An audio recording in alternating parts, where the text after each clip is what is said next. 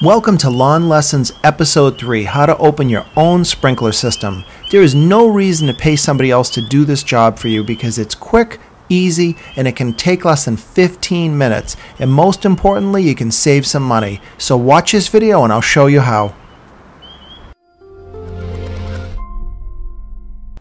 Only tools you're really going to need for this job to open your sprinklers is going to be a flathead screwdriver. And I like to bring a wrench. A lot of times there's going to be something you might need to tighten.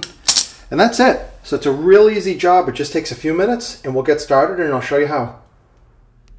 And the first thing you're going to do when turning your sprinklers on is you're going to need to turn your water supply on.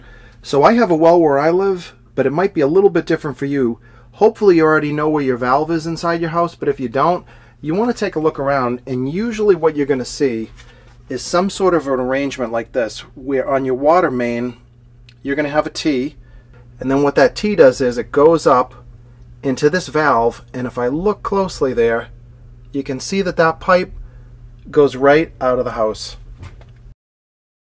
Now that we've identified our sprinkler water valve, all we need to do is turn it on so that the water will flow through. Now that we've got the water on in the house, we've got to go outside. So let's take a look at where the sprinkler comes out of our house. So one reason I really like to open sprinklers, almost more than closing them, is because when you come out in the spring, there's no plants growing, and I'll flash back to a shot from last year when I closed these.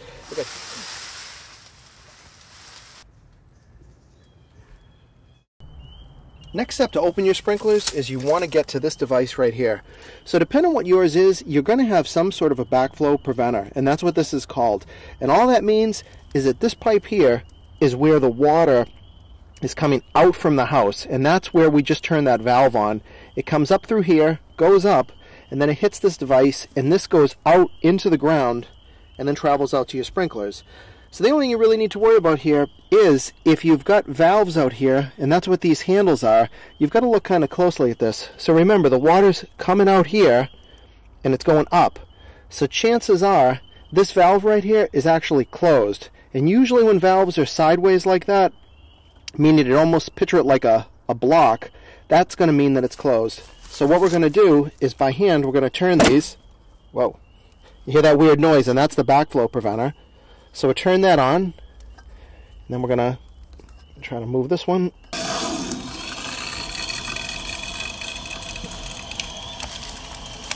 And you can hear that sound, and what that is the water going out to your sprinklers.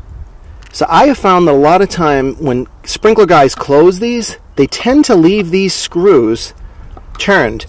And watch what happens here when I turn this. So if you turn your water on, and this is what happens, you want to run out there with a flathead screwdriver and turn this like this. Now this is not a regular screw. This is not a screw that you keep turning, because if you do, that's what happens. So this flathead screw that you see here is exactly like this valve. So when this valve is in this position, it's allowing the water through, because remember that sort of wall I described? Right now the wall is turned this way and the water is passing by it. If you look really closely, right now this screw is basically blocking the water from coming out. And I've got a little drip here, and this can happen. So what I'm going to do is I'm just going to turn this just slightly until I stop that drip. So now that both of our valves are open, we've got this one open, and we've closed our inspection ports, we're ready to go on to the next step, which is actually to turn the sprinklers on and test them out. So if you're noticing this drip right here, but for this, I'd leave this for a little bit and see if it stops on its own. If it doesn't, fortunately, this can either be capped off with something you can get at the hardware store, or you could remove this piece and plug the hole that way with a similar type of plug. But I have a feeling this isn't going to be an issue. So I wanted to show this to you because things like this can happen, but it's a real minor issue. So at this point we've got our water turned on, we've got the outside valves turned on, so all that's left now is we just need to actually test the sprinklers themselves. So depending on what you've got for sprinklers, you can either go into your house and use the timer, or in my case, I use my phone because I have a smart sprinkler controller. I have one of those Rakios, and I really like that, so I'm going to use that instead. Now this is no better than using a traditional clock or any kind of controller for your sprinklers. It just makes it a little more convenient. So what Irrigation did is they have this special function here called Quick Run, and all I have to do is hit that, and then it shows me all of my zones, and I can select each one and say next. It prompts me for how much time I want to run each zone, which I have it set for 3 minutes.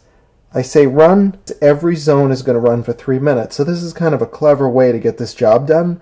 And now we can go see what happens as we run each zone.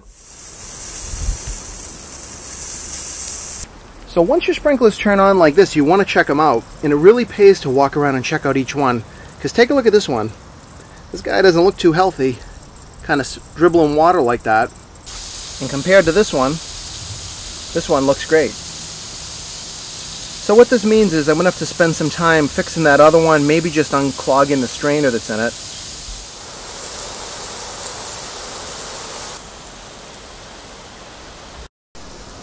So the good news is that most of the time, if you've closed your sprinklers properly, and I made a video about that that's pretty in-depth, you're not going to have a problem when your sprinklers open. Now as you're listening to this, you might think it sounds like an awful lot of work and you may as well just pay somebody $150. But the problem is that most sprinkler companies, they're not going to spend a half an hour looking at all your sprinklers. This is just what you do for yourself as a homeowner. So if you don't want to do any of this, just go ahead and turn them on, let them cycle through each zone, and then just deal with it later in the season. At a very basic level, you're paying somebody to come out and turn a valve on for you. And if those guys really looked at every sprinkler and made sure they were working great, well, then it probably is worth the $150, but I'm not sure that really happened. So if you've got a great sprinkler guy, keep them, but at least now you have an option to do it yourself and hopefully save yourself some money. I find that it's very easy. It's much quicker to open your sprinklers than it is to close them. That concludes Lawn Lessons Episode 3, How to Open Your Own Sprinkler System. I hope you liked this video. Give me a thumbs up if you did. Also comment below and please subscribe to my channel if you're not already. Thanks for watching.